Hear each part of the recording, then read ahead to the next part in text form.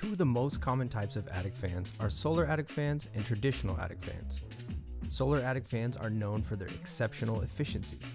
What sets them apart from traditional attic fans is that solar attic fans rely on free power from the sun. This means no additional energy costs and a greener solution for your home, and no hassle of needing to wire up your fan. When it comes to airflow, however, traditional attic fans have an advantage. They can move up to 2 times the amount of air compared to solar attic fans. This can be beneficial in rapidly ventilating your attic.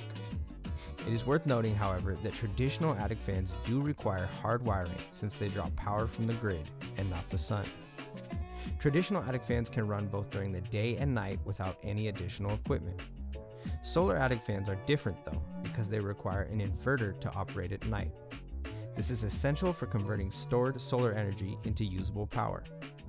When it comes to cost, traditional attic fans are generally cheaper up front. However, it's important to note that solar attic fans often have a longer lifespan. Additionally, solar attic fans may qualify for a 30% federal tax credit, which can be applied to the purchase and installation costs. In summary, solar attic fans and traditional attic fans each have their own set of pros and cons. Solar attic fans excel in efficiency, utilizing free solar power and eliminating electricity costs. Traditional attic fans, on the other hand, offer increased airflow and can operate day and night without an inverter. When making a decision, it's important to consider your priorities, budget, and specific needs.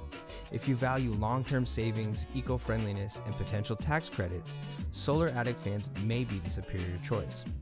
However, if immediate cost and increased airflow are your main concerns, traditional attic fans are the way to go. For more information on solar attic fans and the models that are offered by us, please visit our website at QuietCoolSystems.com.